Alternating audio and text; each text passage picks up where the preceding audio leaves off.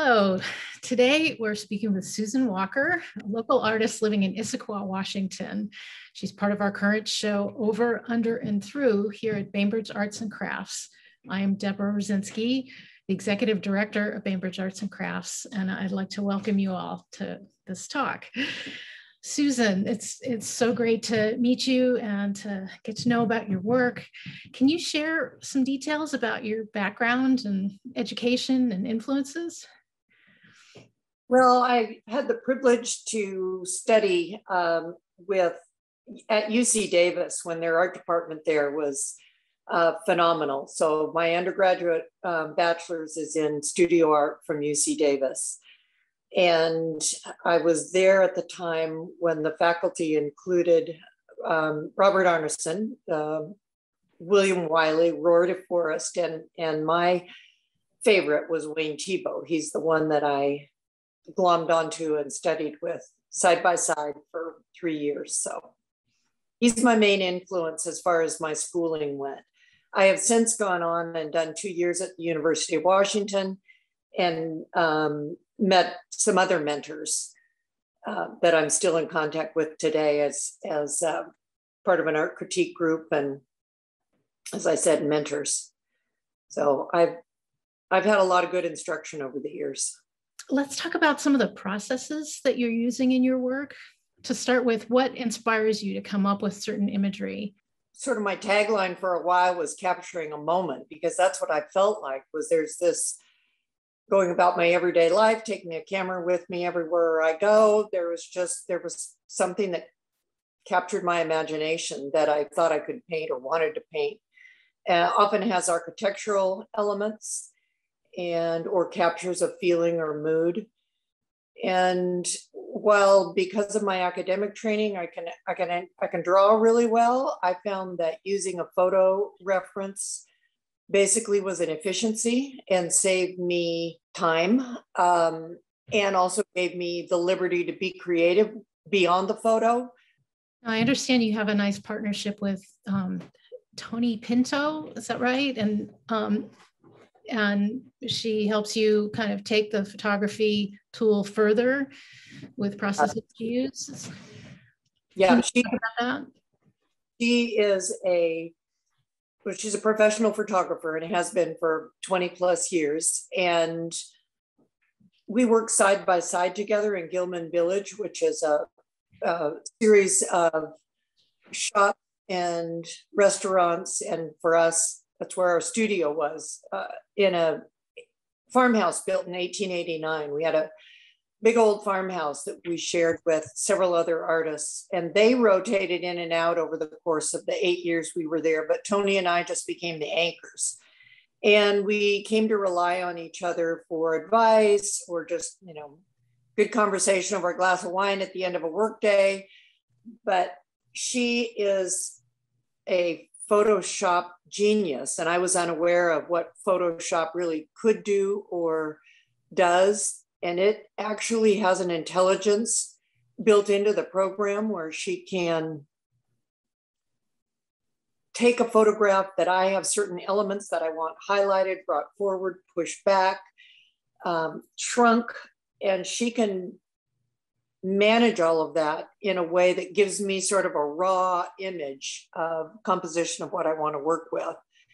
So we've been doing that. We each have our own studio now, and don't work side by side, but I see her very often, and she not only photographs finished work, but she helps me create the composition that I want initially. So it's really fun to work together. Yeah. Do you have a certain mindset, or are you conscious of the ways that you use color, or does it come from the original source material and then you go from there?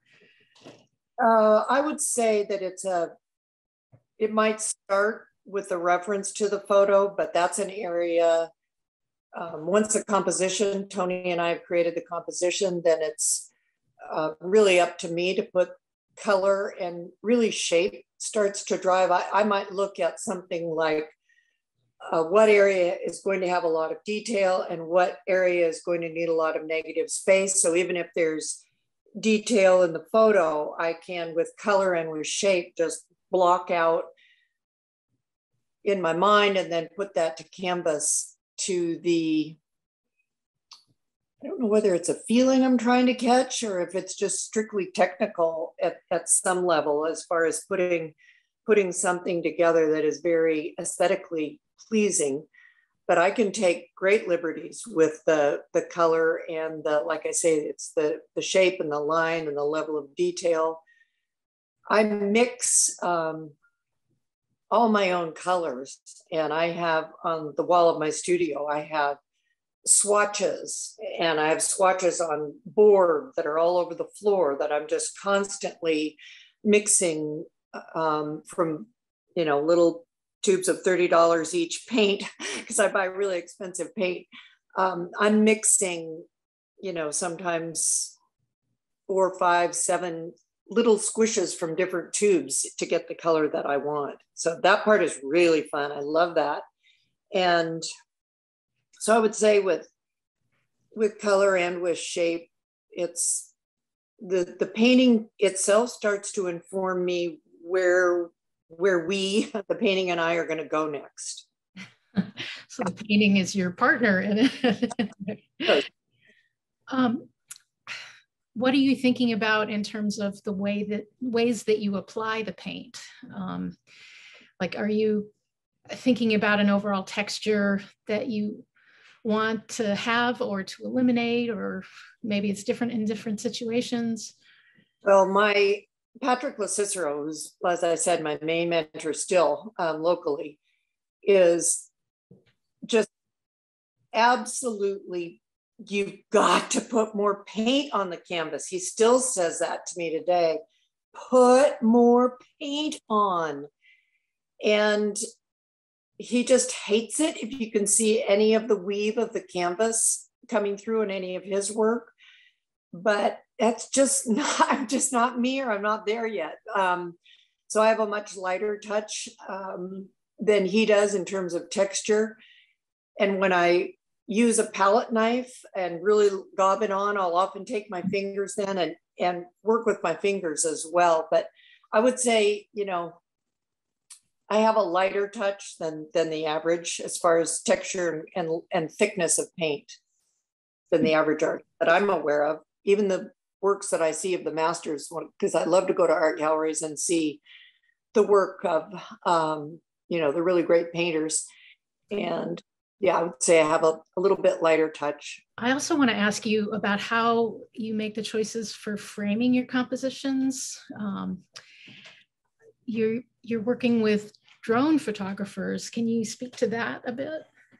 Oh yeah, I mean, the paintings that are in the show there are just some of my favorite because of that unique perspective. And they're 3 drone pilots that I work with, and they're all FAA certified. So they all understand the rules in terms of, you know, drones can often be suspiciously intrusive for people that don't know very much about, at least the pilots I work with are very conscious of the legal issues of airspace and so forth. So I trust that because I'm a rule follower.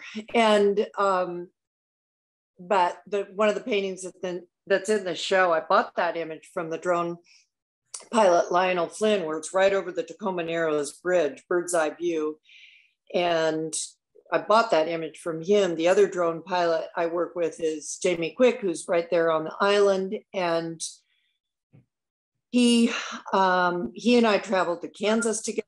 Was able to, one of the paintings there is of a barn that he flew the drone over, and was able to go bird's eye down on this big old abandoned barn. That was so cool. And I was right over Jamie's shoulder going, no, yeah, no, little over it. So I was coaching him.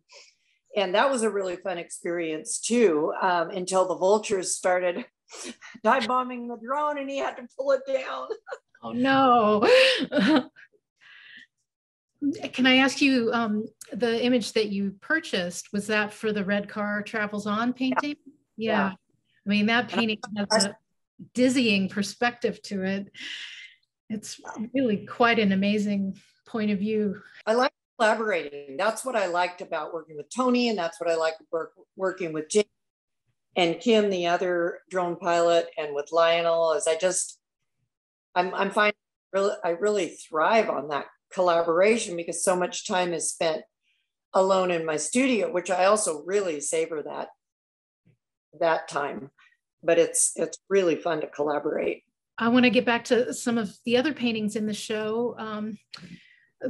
Can you tell me a little more of the backstory behind Trains?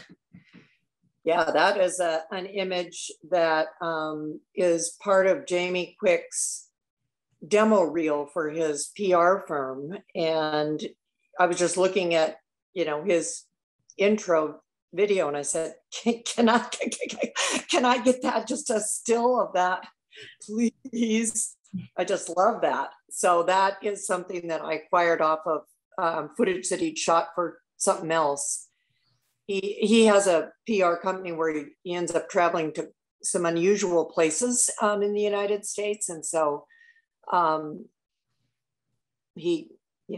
grabbed that. I don't even know where that is. The water tower is on Bainbridge somewhere. Oh, yeah, that is, I don't know where, but he said, no, that's from Bainbridge. I could actually find out and tell you where that one was, because one of my staff members looked at that painting and realized it was practically in her backyard. It's like very close to where she lives. It's a small world on the island. Tell us about the neighborhood. How did that painting come to be? That's another one that Jamie Quick took and just thought I'd be interested in. And so he knows my eye, and he just kind of has the ability to, send me some images when he thinks they might work. And I love that painting. That was so fun to paint. I mean, they all are, but that one super fun and super challenging to get enough of the perspective and the roof lines lined up, and then to just make the background in the distance, really soften those lines and gray up the horizon line so it really fell back, and then really punch the detail in the front with the car, the lines in the street. And that was challenging. That's a big painting. I'm very drawn to that one. I feel like I want to be in that space. Yeah. but I feel that about many of your pieces. They really are striking and kind of a unique vision that you have. Well, I'm thrilled to have the show at Bainbridge Arts and Crafts. I'm just so excited. Be sure not to miss Over, Under, and Through, 3 artists, 3 perspectives, featuring artists Erin Haldane, Susan E. Walker, and Judith Zugish at Bainbridge Arts and Crafts from July 2nd through August 1st.